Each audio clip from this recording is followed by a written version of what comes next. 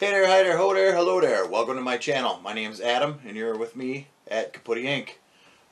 In my office currently, because I forgot to shoot an intro video in the shop, but nonetheless, the video here we're gonna wrap up my Goose Neck trailer project.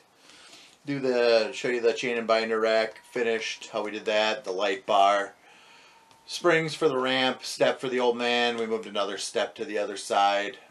So we're just going to go through everything I did there. So enjoy.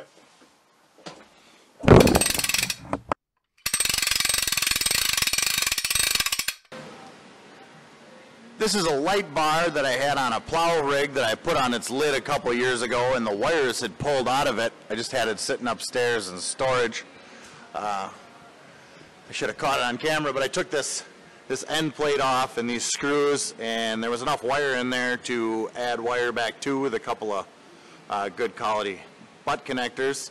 Then I fed this just red and black wire out of here, threw a little shrink wrap on it, and put a new cover on it, and I think that's going to be our excessively large light. We'll just make some mounts that bolt onto here and that bolt on here, and they'll come up around and catch that guy there, and then we'll just wire this into the red wire from the trailer wiring, which has constant power for us, and then we'll just put a switch on it so we can have it when we want it. Here we've got another little tasty picadillo I ordered online. It's a chain and binder box. Let's open it up and see what it looks like. See her there. Hang it up, flip her over, chains in there, bolts on real nice, flips up, locks down the hole. Put everything in, so we'll get that installed later.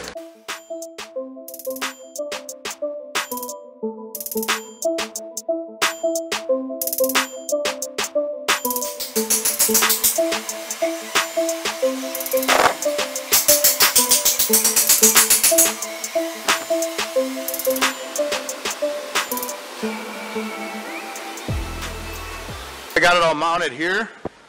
I took some plate, cut out a simple shape, put a bend in it, bolted it to it. Should be able to see in the next week with that thing. There we go, one thing down, 10 more to go.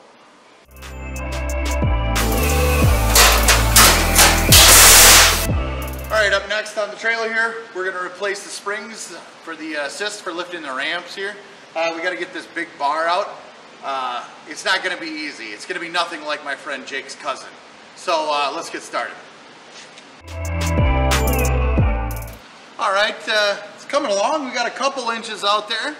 A little lubrication. Can't hurt, so we're going to do that. See if we can't help ourselves out. Nobody likes to chafe, so see if that helps. Alright, so while hammering, there's a small tab that a bolt goes through to hold the bar in place so it wouldn't wiggle out as if it was going fucking anywhere. That broke off, so I'm going to have to get the old welder out and bubble gum a piece back on there so we got something to pull it out with. Alright kids, take notes. Pulling out I guess wasn't so hard. A few of you could take a lesson from that. Anyways, we got our springs out. You can see we got a new one here. Here's the old one. Flipped around. Apples to apples there. I got part of it broken here. Not to mention you can tell it's a little distorted, so we'll get the new one on there, make it a little easier to pick up the ramps.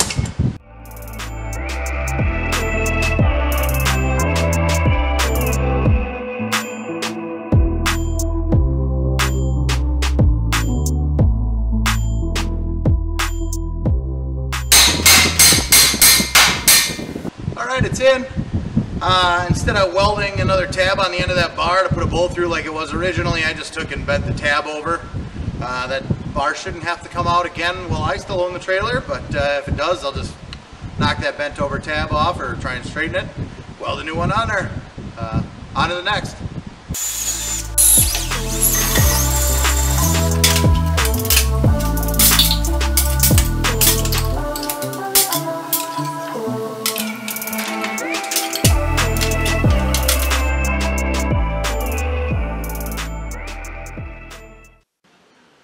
There it is, chain and binder rack, finished product. Left the lids off because we would have had to slide the rack down another 8 inches or so that the lid would open and stay open. That just wasn't going to work for me, so they won't be as secured. So if I find myself at a gentleman's club, I'll have to be on the watch, you know, maybe even hire some sort of guard dog, blind man combo. You know, he'll hear him coming, the dog will see him. They can do some sort of tag team assault. The box got a little bit of a slice and dice there, kind of like Caitlyn Jenner. It used to be longer and harder. Now it's a little shorter, a little less, but it is, you know, it's open on the one end now. It's much wider open, if you understand what I'm saying. Finished product there. The other day at Red Lobster, I was enjoying an ultimate feast, and I ran into a former shrimp boat captain. He explained to me that it's nice to have a hand tool rack on the truck.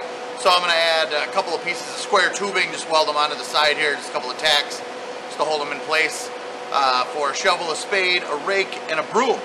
So let's get to messing this thing up.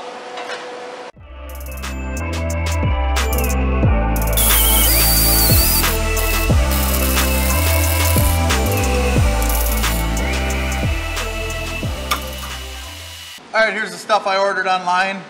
It's a 3-step pull-out deal. Bolts to the side of the trailer here. We got that guy bolts to the side of the trailer. And the step here will slide in and out. We'll give 1, 2, 3 steps. That'll help the old man get up on the trailer. So we get our skiddy tied down real nice and doesn't fly off going down the road.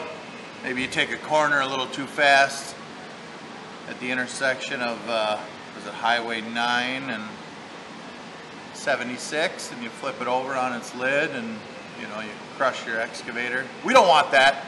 We want to tie things down real well. Anyways, let's get to it.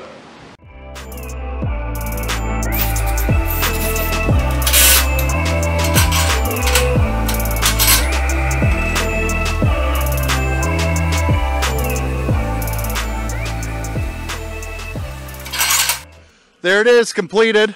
There's my Goose Neck Tech over trailer. Rewired, bunch of different accessories on there that we added. We'll go over those here. Go around back. Got the new LED tail lights. Of course, the new springs for the ramps. Got LED license plate light there, even though we're gonna leave it up there for now. Strobes, LED marker lights in the middle there. We took the tops off these ramps that somebody else had added. They're a lot easier to flip up and down now. Down the side, all LED marker lights again, and the strobes. Up top there, you got the light bar, holders for a shovel, a spade, rake, and a broom. Always come in handy on a job site. Chain and binder rack holder there. We moved the step from the driver's side to the passenger side here. All rewired there. Got the tow rig here, 6-liter automatic, all bulletproof by Ridgetop Diesel. Go see Austin there, he does a hell of a job. It's got the head studs in it, all the deleting that needs to be done to make these things more efficient. Doesn't have a tuner on it yet, but we'll see what happens. Again, the chain and binder rack, light bar. We got the switch for the light bar. Ooh, there we go. Got some light there. Got our new step for pops. There you go. And there it is, finito. Hope you enjoyed.